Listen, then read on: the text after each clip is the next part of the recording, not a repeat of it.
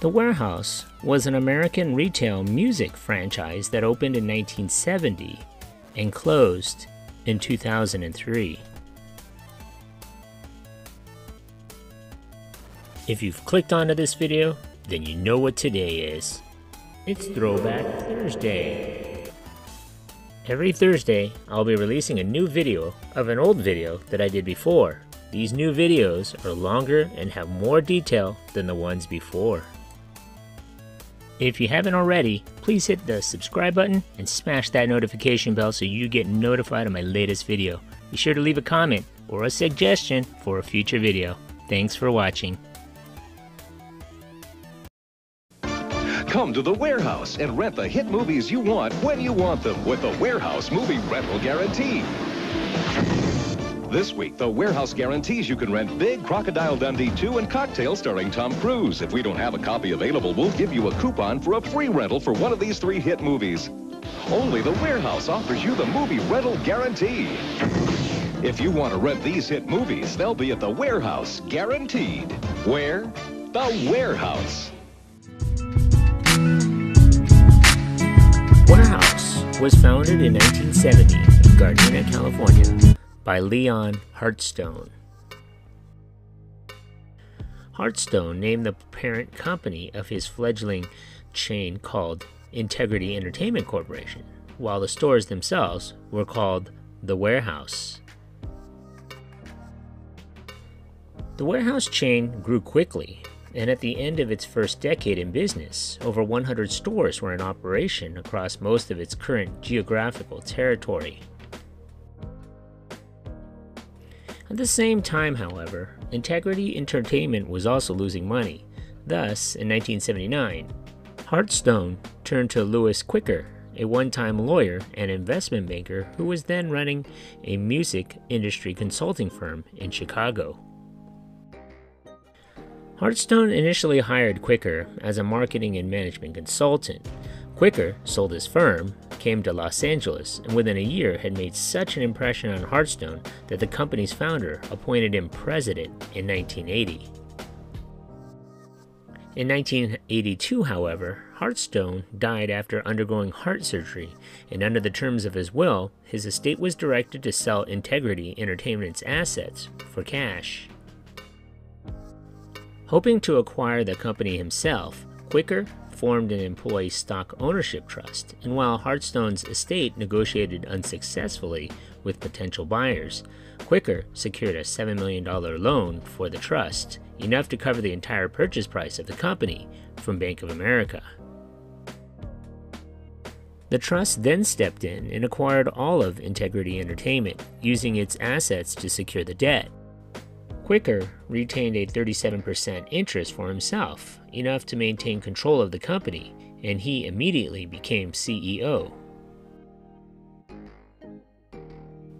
Under Quicker, the company's name was changed to Wherehouse Entertainment Corporation, and the headquarters was then moved to a nearby suburb of Torrance. The company also embarked on a program of expansion. At the time of Hartstone's death, the Warehouse had 130 stores, and by the end of fiscal 1985, that number had grown modestly to 142. That year, Businessweek named Wherehouse Entertainment one of the 100 best companies in the United States, with annual sales of less than $150 million. 2 years later, however, the Warehouse had more than doubled in size to 295 stores, and sales reached $225 million. At the same time, the chain proved quick to adapt to its radical shifts in recording technology, phasing out long-playing records as compact discs became the wave of the future. Although not as steeply as we saw the drop from For me, I remember the Warehouse being one of the first places where you could actually buy used CDs. I remember them selling them as low as $1.99 each. They also sold used LP cassettes as well. And speaking of cassettes, do you remember the cassette singles? They used to sell them for 3 for $9.99. I remember getting these 3 cassette singles for my 8th grade graduation. company also moved into sales and rental of videotaped movies, and by 1987 it had become one of the two largest video retailers in the nation, vying with the East Coast-based Errol's Video Club chain. In order to keep up with the shifts in entertainment software media, the company insisted on maintaining relatively large facilities. Therefore, unlike most chain retailers, the Warehouse shied away from locations in regional malls, preferring sites that were either freestanding or in strip malls. The overhead costs associated with rapid growth and higher effective tax rates began to depress company profits in 1986, and depressed profits left the company vulnerable to attempts at leveraged buyouts and hostile takeovers. With that being said, Warehouse became the target of a hostile takeover bid by Shamrock Holdings, a Burbank investment company owned by Roy Disney and his family.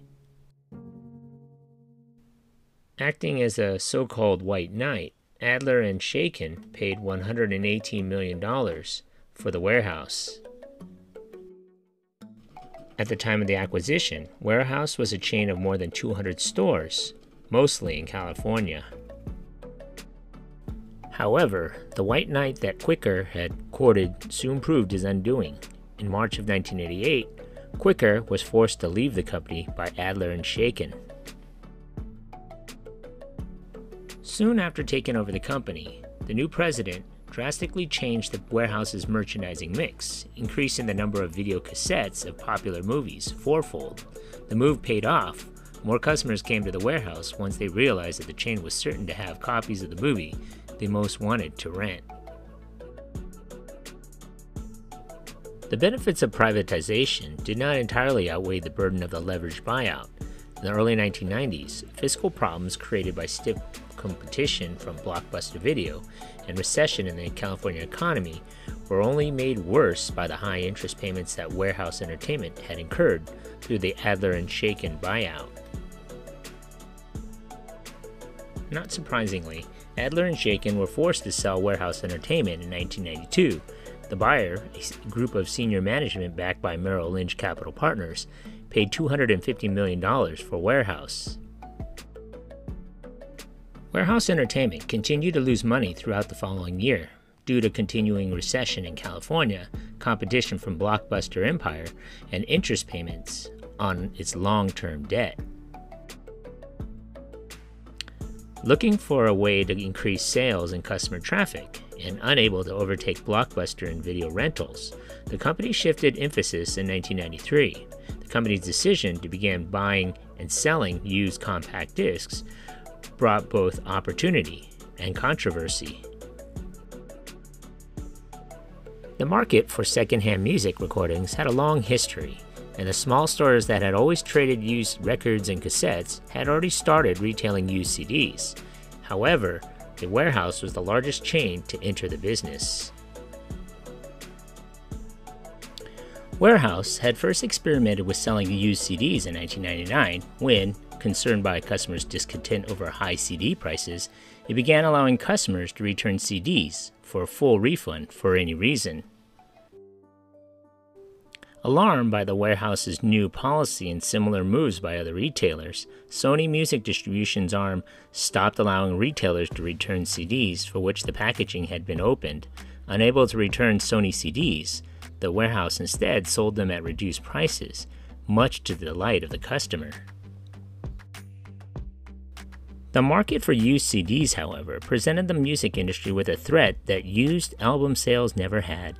Secondhand records had offered consumers a trade-off, reduced price for reduced sound quality caused by wear and tear on the recording.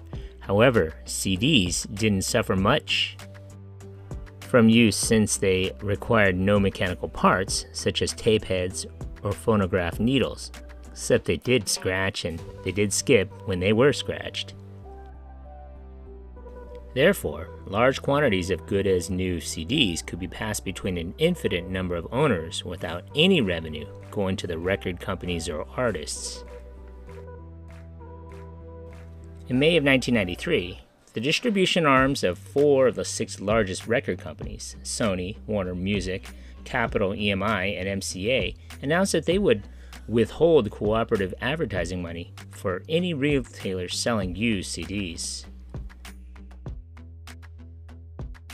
The company retaliated with a lawsuit alleging that the 4 major distributors had violated antitrust laws, claiming that their refusal to provide advertising support constituted an unreasonable restraint of trade and commerce.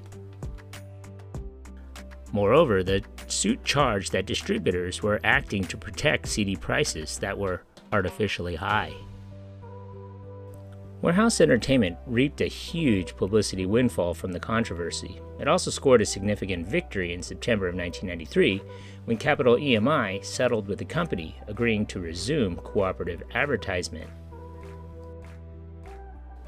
Wherehouse Entertainment dropped Capitol EMI from the suit and agreed not to sell used CDs of recordings currently supported by cooperative ad funds.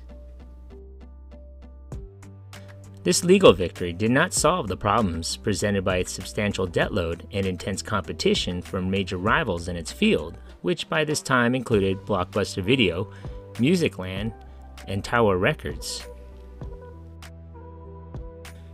In August of 1998, Wherehouse purchased Blockbuster Music from Viacom. Wherehouse, which by that time was selling new and used music and DVDs in 23 states, filed for Chapter 11 bankruptcy protection in January. The company blamed increasing competition from discount retailers, the rising popularity of CD burning, and illegal downloading of music contributed to sagging sales at its stores. In 2003, Trans World Entertainment purchased the remaining 148 Wherehouse stores for $41 million in cash and assumed liabilities, while closing 35 underperforming stores. It is not clear when Trans World Entertainment closed the remaining stores or converted them to the FYE brand. Today, there are about 200 FYE stores. So what are some of your favorite memories of this place? Leave a comment or a suggestion for a future video below. Be sure to hit that like button. Thanks for watching.